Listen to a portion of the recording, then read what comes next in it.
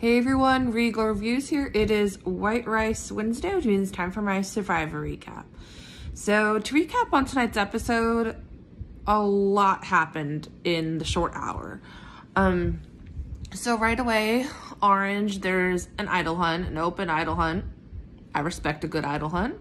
And my girl, Marianne, finds the idol. So congrats, Marianne, for finding the idol. And it's the Beware idol, so she has to say this phrase. She can either take the idol or doesn't have to, but she has to say this phrase and it'll activate it. But then until then, she doesn't have a vote at tribal till all idols are activated. So on the green tribe, Daniel is adamant about seeing Mike's idol paper. He wants to see the fine print and see how he could potentially use this to get Mike voted out.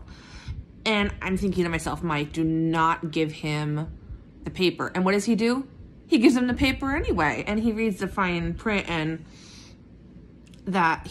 Daniel thought that when the merge comes, idols would no longer be activated, but they're still in play. So he was potentially voting out somebody who has the only idol that they have. So, and then Daniel ends up losing the idol. Mike's like, where's the idol? I gave you everything. And Daniel's like, no, you didn't. And turns out he dropped the idol. So can you freaking imagine that? I don't know how Survivor would have handled that. Like if Daniel like legit lost the idol. I mean, it would have been Mike's fault because he gave him the idol. But I wonder what production would have done in that situation if somebody else lost someone's idol. So the immunity challenge was very, very, very intense. Like I've never seen a challenge like this before. So they had to race in the water and they had to get this key and sandbags, but they had to get this ladder out of the water. The problem was there was like a current coming on, so everyone's like trying to swim against the current and trying to complete this challenge, and it was a blowout. Orange ended up winning, but green and blue were like struggling so bad, like they could have someone could have drowned out there. And for a first time in Survivor history, Jeff stops the challenge, and he needs to drag the ladder out of the water, and he said they are going to get the keys and give it to them there, and then they're gonna do the challenge from there. So they've never like said, okay, we're not going to do this part of the challenge, but I guess that he deemed that the challenge was too dangerous to complete it that way, so they just skipped that part and went right to the throwing the balls. And it ended up being blue that came in second, so green went to tribal.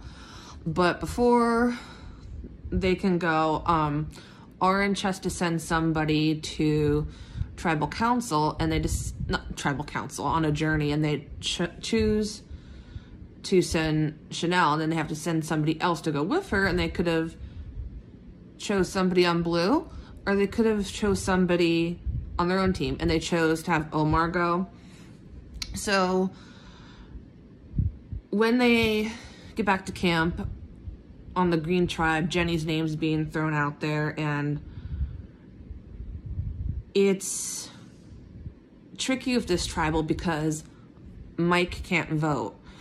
And Daniel, to me, seems very sneaky. Seems like he's being a double agent, because on one hand, you see him wanting to work with Mike, but then the other hand, you see him wanting to work with Lydia and company. So whose side is he really on?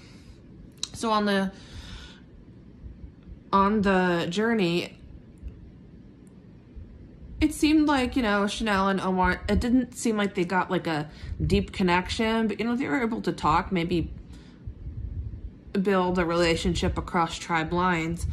The problem is you have to risk your vote or protect your vote, and they both chose to risk their vote, and as a consequence to that, they risked their vote at tribal, so now neither one of them could vote the next time their tribe goes to tribal. So then we get back to green, and it's basically between Jenny or Lydia, and now we know, but Chanel doesn't know. Now Chanel doesn't have a vote at tribal, so now it's Mike and Chanel both don't have a vote, so it's coming down to 4 people that are going to be voting. So at Tribal Council, they talk about how strong they've been as a tribe in the short time that they've known each other, and Daniel mentions how he's not going to win the game because his paranoia is going to get the best of him, and I agree with that. I mean, when you are paranoid out there in the game of Survivor, that will kill your game. And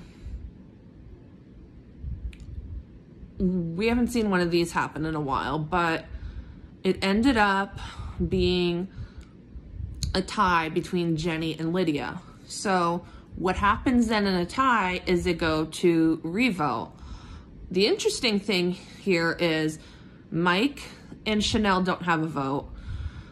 In the revote, Jenny and Lydia can't vote, so the vote's going to come down between Daniel and Hai.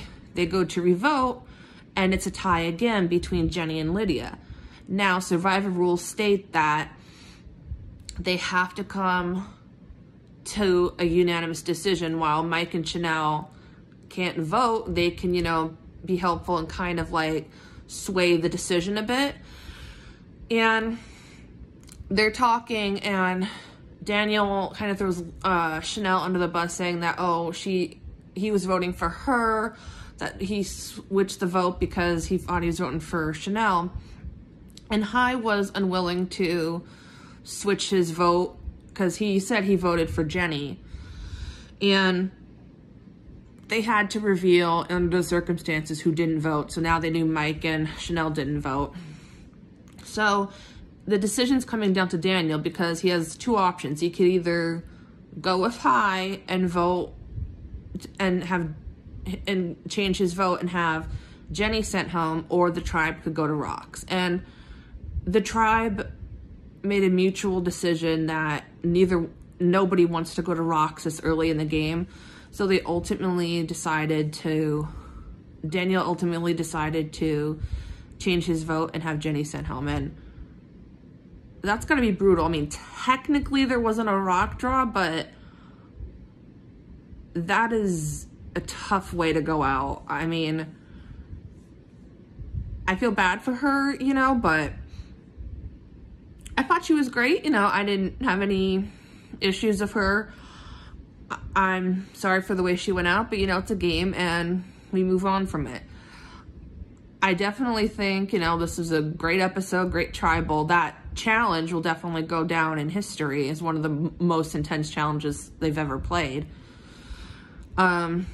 Next week shows that there's some fractures in the tribes. So yeah, always fun in the world of Survivor. So hope you guys enjoyed my recap tonight. If you guys want to check out Survivor, it is on Wednesdays, 8 p.m. on CBS. You can watch it live, and you can also watch it live on the Hulu or Paramount Plus app. Until next time, stay regal.